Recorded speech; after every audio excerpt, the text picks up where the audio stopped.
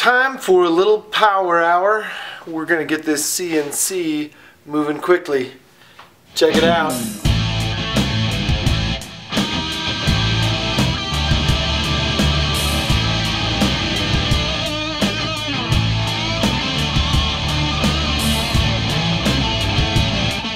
Last time we left, this machine was just creeping along, and I gotta be honest here, I've done a little bit of work since the last time I turned the camera on, and that little bit of work centered around these little jumpers here on the CNC shield. I'm gonna try and find where I'm in focus. How about there?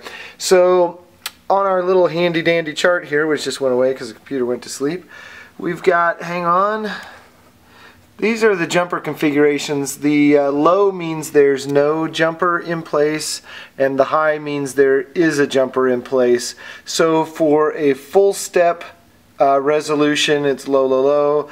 High is a half step, and then a high here is a quarter step. And what that means is these motors have 200 steps per revolution. So to go one revolution, it has to step 200 times.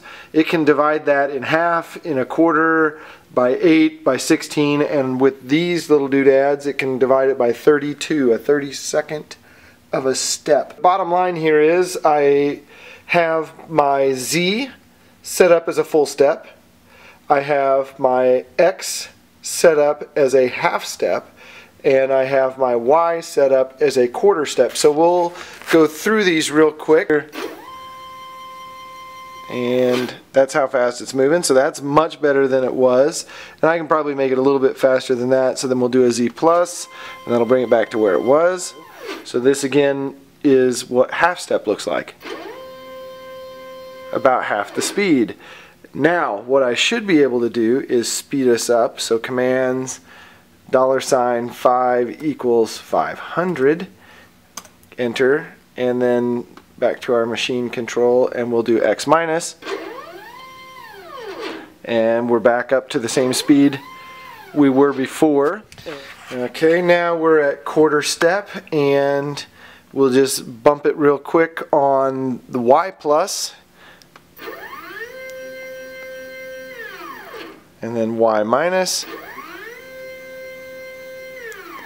and then we'll double the speed and hit the machine control here, Y plus,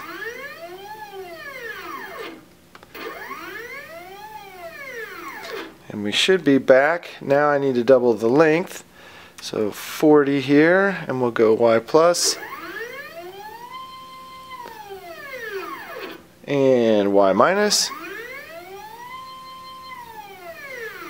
and there we go. So working as expected. I'm going to sit here and fart around with it for a little bit and find out which one I like the best. Well, I think I've got a winner here. It looks like the full step resolution is giving me the biggest bang for my buck in terms of speed and all that kind of jazz. I may think different of that some other point in time, but for right now that's what I'm going to go with.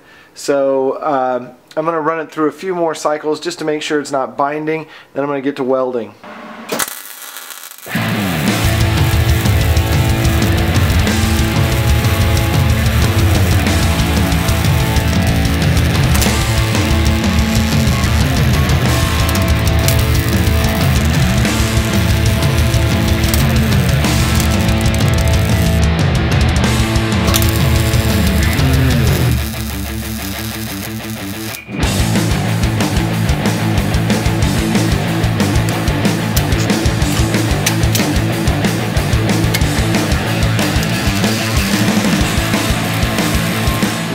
Finish weld here, I've got my indicator set up on the part that's traveling here, and I just wanted to make sure everything was dialed in, no pun intended, and I don't know if you guys can see it as it goes away, but it's not straight, perfectly straight.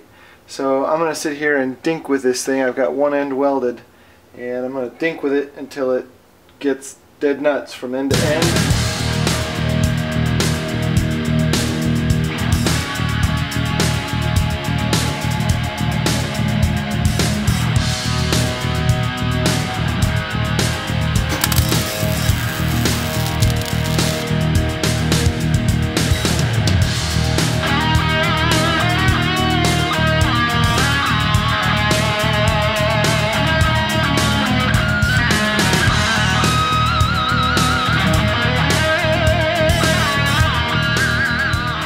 Well guys, that is it for me for tonight. Unfortunately, this is all the further I got.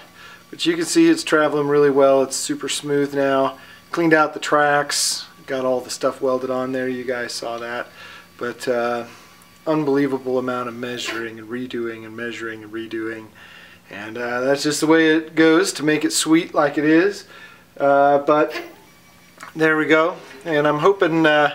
I know this is another diversion from where I started over here with the car, but I hope people are getting something out of this. I really just kind of want to pass on what I'm learning, and for me this project is all about the mental stimulation of what it is we can do with this type of technology.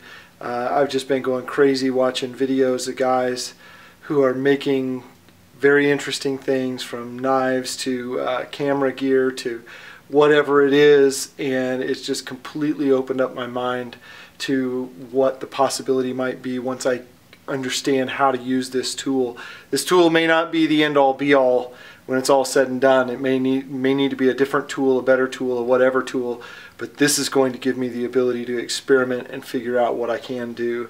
So anyway, thanks for joining me. I hope you guys got some benefit out of this one, and if not, got to see some welding anyway. Don't let your meatloaf.